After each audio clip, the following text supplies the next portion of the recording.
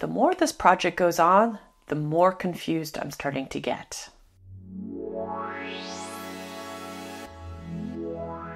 The Minimal Phone, the world's first e-ink QWERTY device. At least that's what the project is promising. If you haven't seen my first video on the Minimal Phone, I would suggest taking a look at it so that way you'll understand how these specifications and updates will impact the project itself. Now on May 10th, the Minimal company released updates regarding the Minimal Phone. These updates and enhancements have greatly changed the device itself. If you take a look at the previous design compared to the new design, you'll notice one key big change. This is the screen size.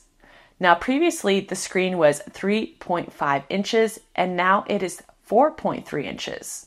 In the update, they specified this is better for readability as well as app integration. In my previous video, I mentioned it would be difficult to integrate apps that aren't developed for a 3.5 inch display. And I'm not surprised that they had to change the screen dimensions. But I noticed a lot of people in the comments regarding the screen changes were not happy with the screen upgrade. Is it really an upgrade? It depends who you're asking. This is supposed to be a minimal phone. So therefore, you're supposed to be using it for minimal time. The larger the screen, probably the more enticing the device is to read or consume content. So it's understandable that certain people may not be happy with this change. But there are also positive comments indicating that the screen size is a great improvement on the design. Another key change is the memory. So they upgraded the RAM from 6 gigabytes to 8, which is quite important if you want to open and close apps and multitask across those apps. They also upgraded the processor. So the processor will be a G99 rather than a G88. This again will improve the speed and the productivity on the device. I understand these upgrades, especially for the processor. They're promising that the processor will have security updates and will contribute to the longevity of the device up until 2030 and beyond. I have a question mark on this one. This depends on the software updates and the software itself, which we haven't seen or any demonstrations regarding the software. 5 years or 6 years, depending on when the device is released, is a long time to promise for security updates and usability for devices. Even flagships such as Google and Apple generally promise 6 years. So for a startup to be able to promise this much longevity into the future, I have a question mark on it. That's all I'm saying. Now, another upgrade or downgrade, depending on how you're looking at it, is the battery size. With the size changes and the processor upgrades, they decided to reduce the size of the battery from a 4,000 milliamp battery to a 3,000 milliamp battery. This helps change the thickness of the device. So now the device is thinner, even though the device now measures longer and wider than before. The keyboard is also upgraded to larger size, so that way it's easier for you to type on, supposedly, according to the impact. And all of these changes have changed the overall appearance of the device. So in comparison, I would compare this from a BlackBerry Classic Q20 to now a BlackBerry Key 1, for example. So you'll have a longer looking device and a completely different user case device, in my opinion. For example, I found the original design to be more pocketable, perhaps more minimal overall. The newer device is definitely not for a minimalist user. It's probably for somebody who wants to be quite productive and again, maybe use their device less for content consumption, but still want to be a powerhouse when completing emails, documents, and things like this. So again, I just have the question, who is this device marketed towards? I know it's called the Minimal Phone, but the more and more changes I'm seeing is making it less of a minimal phone and more of just an e-ink device with a QWERTY physical keyboard. Another big update is the removal of the front-facing camera. Now, this was mentioned on May 10th, and keep this in mind because we're going to come back to it. Another key update on May 10th was the timeline found at the bottom of the updates. This timeline set a week-by-week update on what will be done in the process of the design. Plus, I'm guessing more for the R&D and the pre-production phases. The design is supposed to be completed, according to this timeline, by the first week or week 2 of May. We're now at May 17th, and it doesn't look like the design is more or less confirmed. We're going to get to why. So on May 11th, they had released another update regarding polls on their Discord. So these polls are community-based polls, especially for those who are backing the project to decide on elements and specifications as well as colors for the potential devices. I find that these polls are important and probably should have been implemented sooner in the process. So again, we're still in the design process of this device. It's not in production.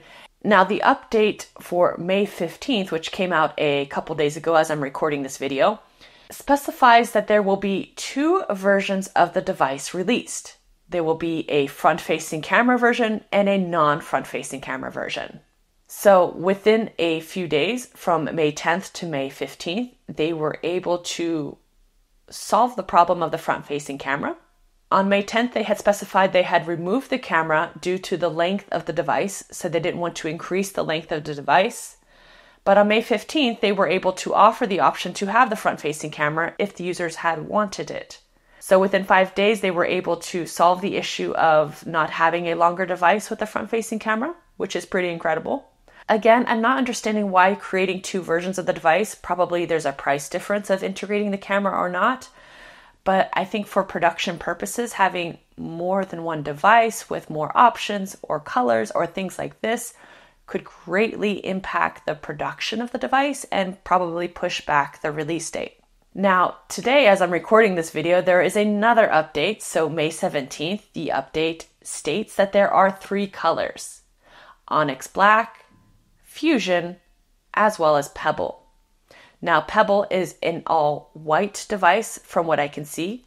I'm going to specify that I am colorblind, so these colors are quite similar to me. But the bezels are white, the device is white, and a lot of people like this look of the device. For example, if you're looking at the Onyx Books Palma, they have a black variant and a white variant. People are very divided on this, and depending on how you use your device is depending on the color you usually choose. As somebody who has visual impairments, I'm going to choose something usually with a darker bezel, so that way I can use the dark mode on my device to be able to see the text in contrast. But a lot of people who read on e-ink devices prefer a white background with black text. So the lighter device would appeal to those users. So now they have 3 different colors. Those who have backed the device since the beginning will get the Onyx Black version or the Founders Edition. They also specified that Founders Edition would come with additional features to be released later on. The other color variants will be a choice for those new to backing the project. I'm not sure if those who have already backed the project can change their color if they wish. I'm sure this is probably a possibility, and you should probably contact the support team if you wish to change your color variant. Now, with that being said, there are a lot of options now for this project. You have the front-facing camera, the not front-facing camera, plus the color variants. So when this device goes to production, that will be a lot for the manufacturer to take into consideration when receiving orders and fulfilling those orders. The timeline itself on May 10th indicates a lot of testing, especially for the printed circuit board options, so to see where the components will lie within the device itself. There is a lot of testing and R&D that will need to go into that and deciding on which components will go where and how those components will interact with each other. And it looks to the timeline is set out until the end of September for this process alone. I don't know what the time will look like afterwards. It looks like the timeline is a bit delayed with all of these design changes. And on the project page itself, when you go on Indiegogo, it says that they have a working demo for the product team. I'm sure this is the older variant of the design, and they'll have to make a newer variant for the product team to be able to test and show and demo the software and things like this. We don't have, of course, a new version of the different colors or things like this because this has just been announced. Even the website itself for the Minimal Phone Company has not been updated with the new design specs and renders and things like this. But on the website itself, I did notice some things that had changed. If you go up to the top right-hand corner and select pre-order, you're redirected to their personal e-commerce site before you're redirected to the Indiegogo project. And so now when you go and select the pre-order on their website, you are redirected again to a checkout, which indicates that the device is $399 US. It's not very transparent on the website because you do have the old device and the old specifications. So if somebody were to stumble upon this website today, they will be purchasing a device that no longer exists. It's the old format, it's the old size, the old battery. And I think they need to change the website as soon as possible before having the option to buy the device as is, or a little indication saying, look, the device is still in the design phase and may change. We will notify you with those changes and you can decide to continue on with your purchase or decide to get reimbursed. So a little bit more clarification for potential consumers going through the website would be great. As far as what I can see in the community itself, there has been a lot of commentary on Reddit, as well as the comments themselves within the Indiegogo project page. So a lot of people are very polarized on these changes for the device itself. Again, I think it's because there's not enough clarification on who this device is targeted to. It's quite broad. It started out as a minimal phone with a small design and compact features to be able to put it in your pocket, and now it has expanded, understandably, to be able to be compatible with a lot of applications. And I have a lot of questions on, again, who they're targeting this device for. As somebody who is a digital minimalist, I like to be on my devices as little as possible, and I find that these changes may make someone like myself more addicted to my device and still use it for scrolling and content consumption because it'll have a larger screen and again be more compatible with those social media apps that maybe users are trying to reduce their time on. For those of you who are backing the project, I'd like to hear your opinions on the new changes and enhancements of this device. And those of you who are thinking about maybe backing or buying the product when it is officially released, what do you think about these changes? Is it still a device that you would purchase? Are you still waiting for future updates to see if the design changes? The more and more the project goes, for myself, I'm more and more confused. I still like the QWERTY keyboard factor. I'm not sure I'm on board with the larger screen factor. I really like the 3.5 inch display, but I understand that as far as Google Apps are concerned, you would need to adapt to that. I have a lot of questions about the operating system. They upgraded the RAM and the processor. Again, yes, to make the apps open and close faster, but this is an e-ink display, so I'm not looking to game on it or to consume video content. So yeah, I just have a lot of questions of why those things needed to be updated. And yeah, I would really like to see a demo of the operating system itself and how it works with the Google Play Store and the battery life itself. So going down from 4,000 to 3,000 is a big change.